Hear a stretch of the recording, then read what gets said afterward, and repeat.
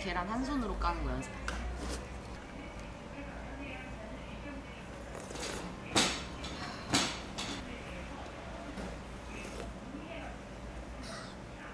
해장. 식혀서 다시 넣어줘야 돼. 술 먹고는 콩나물 해장국이 제일 괜찮은 것 같긴 해. 술을 별로 먹어보진 않았지만 제일 깔끔한 것 같아. 땀나는 것 같아. 국물이 진짜 미쳤어요.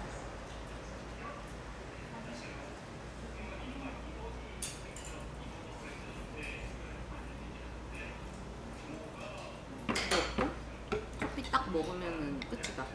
해장 끝.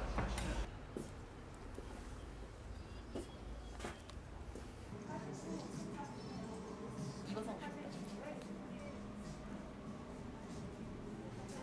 귀엽다. 저는 필름카메라를 수학여행 갔을 때 알지? 근데 그때 엄마가 소중하게 사주면은 그거 들고 갔다 다 잃어버리잖아. 그것도 다 찍어놓고 한번 잃어버려가지고 울고. 우린 자판기에서 뽑으면 될 것 같아. 너무 귀엽다.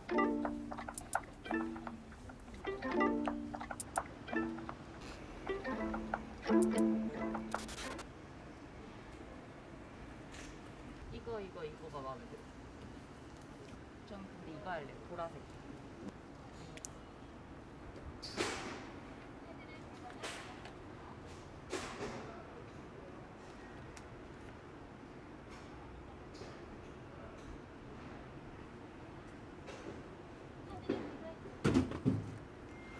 샀다. 돈 썼다.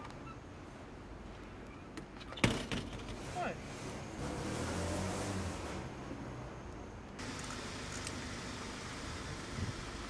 이거 한번 찍어.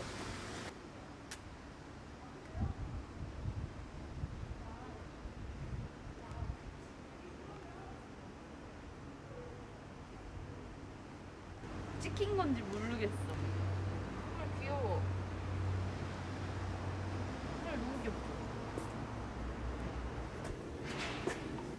친구한테 축구공을 선물해주고 싶은 일이 있어가지고 축구공을 사러 갈 거예요.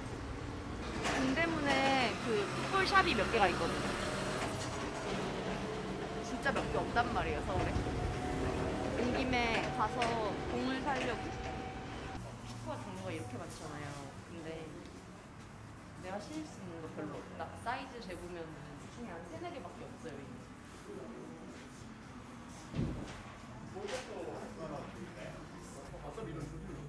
전길에 들고 있을 수 있게.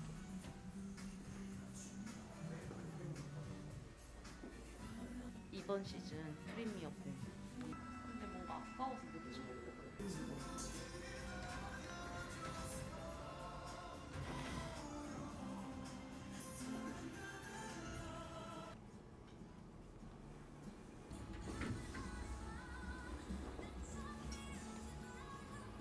할 수 있어야지 옷을 살 텐데 살 수가 없어. 너무 무의미해.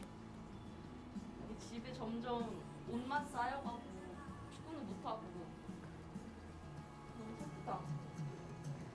근데 이게 또 축구는 반바지 느낌이 있잖아요. 기분이 반바지 입을 딱 때가 왔는데 축구를 못해가지고 우울하다. 하나씩 다 사고 싶은데 종류별로 다 사고 싶은데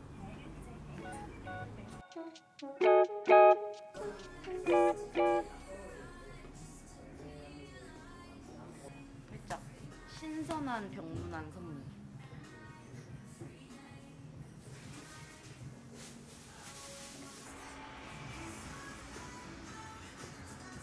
근데 공은 사도 사고 싶다? 이 기분 진짜 아무도 모를걸? 몇 개예요 집에?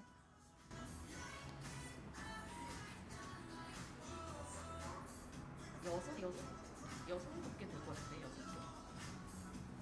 차에 들고 다니는 것도 있고, 집에 장식해 놓는 것도 있고, 집에서 혼자 연습하려고 놔둘 실내용도 있고, 아예 제가 풋살을 하는 거잖아요. 풋살공도 따로 있고.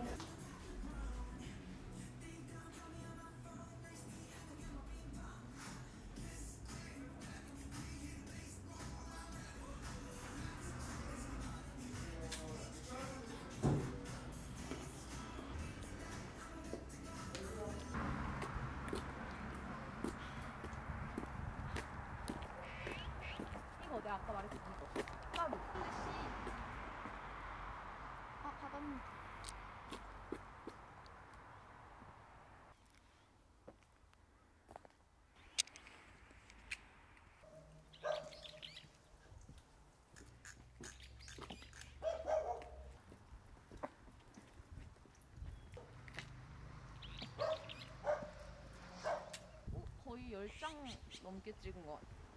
8장? 근데 필름 카메라로 찍어서 어떻게 나오는지 모르겠어요.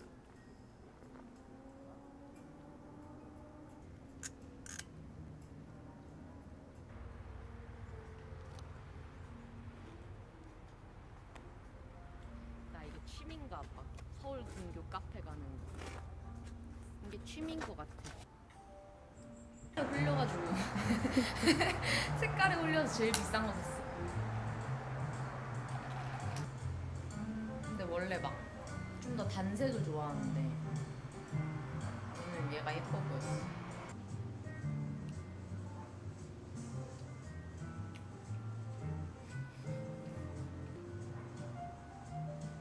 생각보다 별로 안 달아서 맛있어. 곡물 좋아하죠, 쌤? 아, 미숫가루 엄청 좋아해. 미숫가루 사서 가끔 해먹기도 해요. 미숫가루 근데 칼로리가 진짜 엄청 높더라고요. 미숫가루 설탕 많이 타서 먹어야 되잖아. 미숫가루 먹고 싶다. 여름에는 우리 액티비티 하러 오자. 수상 액티비티.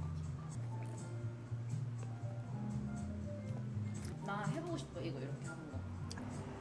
스노보드도 한 번밖에 안 써봤고 그냥 하늘에서 하는 거 빼고 다 좋아해. 바다에서 하는 건 다 좋아해. 물을 너무 좋아해. 근데 물속에서 눈을 못 떠요. 잠수하면 봐야 될 거 아니에요. 조금이라도. 물안경 쓰고 가요. 그거 찍기는 좀 자존심 상한다. 물안경 쓰는 거 찍기에는 좀 자존심 상한데. 남은 거는 언제 찍을 거냐면 언제 찍지? 주말에 친구들이 축구 경기하는데 전 응원하러 가기로 했거든요. 그때 가서 좀 찍어야겠어. 이거 찍어주면 친구들도 좋아할 것 같아. 맛있는 냄새 나. 고기 구워 먹는 냄새 나는데? 바비큐 냄새 나요.